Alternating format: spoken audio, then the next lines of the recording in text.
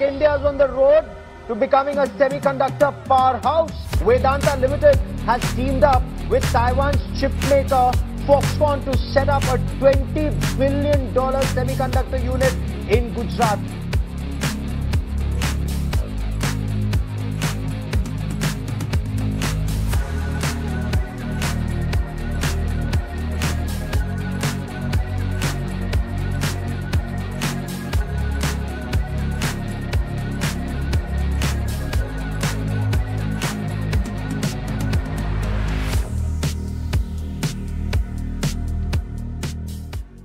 In this video, we will explore various factors that will pave the way for India to take the crown as semiconductor capital of the world.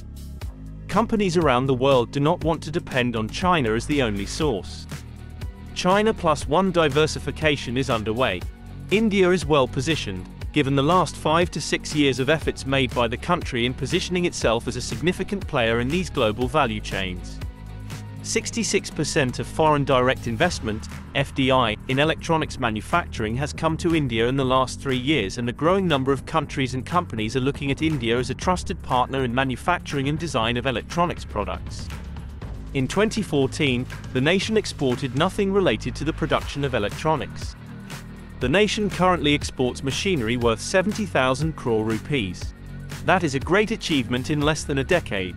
India's electronics market is now valued at $75 billion, up from $10 billion in 2014. By 2025 or 2026, it is intended to be worth $300 billion, which would represent an increase in electronics manufacturing of roughly 26 times in 10 years. India's effort to transform into a semiconductor juggernaut. Semiconductor production will be the greatest test yet of India's capabilities. Chip fabs require years to build, years more to break even, and depend upon a highly trained workforce. India plans to transform a vast tract of salty marshland in Prime Minister Narendra Modi's home state, spanning some 355 square miles. The agglomeration of 22 villages in Dholera in India's western state of Gujarat is a pet project of PM Modi. The site is now earmarked as the likely home of a roughly $20 billion semiconductor fabrication plant to be built by Taiwan's Hon Hai Technology Group, also known as Foxconn, which already manufactures Apple iPhones in the country. The Foxconn Vedanta deal would represent the largest corporate investment in India and its first privately owned fab. Indian officials are hoping to see construction begin next year, and for operations to begin around 2025. India has in the past made several abortive attempts to produce semiconductors locally. Industry experts and government officials, however, say this time is different due to a confluence of global factors that have steeled Indian political resolve. What are geopolitical situations that favors India? US curbs on chip exports to China are the latest shake-up, prompting companies to consider moving some of their chip-making capabilities to nearby Vietnam and India. Corporates are seeing merits in segregating supply chains rather than having a single point of reliance. Recent geopolitical developments are expected to accelerate these strategies that are already in motion. The curbs are the latest in a series of upheavals for the $600 billion global semiconductor industry. To reduce dependency on China.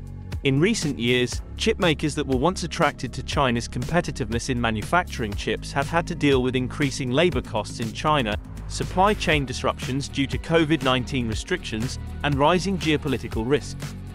What are the challenges for India and what need to be done? India is also emerging as a production base for these chipmakers, as it has a growing pool of design talent in microprocessors, memory subsystems, and analog chip design. Labor is bountiful and costs are low in India too. However, the country's lack of manufacturing capabilities dulls its attractiveness. Also, India has to face tough competitions from Vietnam and other Southeast Asian countries. Despite strides in local automobile and smartphone production, India remains largely unproven in high-tech manufacturing. While India has tried to set up fabrication units in the past, the initiatives face numerous obstacles, including the high capital expenditure investments for setup cost. In order to win the race, India needs to be systematic in approach, and government cannot be complacent on short-term gains. Instead, need to focus on sustainable and modern infrastructure for semiconductor industry to raise the rank as top player. Thanks for watching. Please subscribe to Sion channel for interesting videos on geopolitics, emerging trends and more.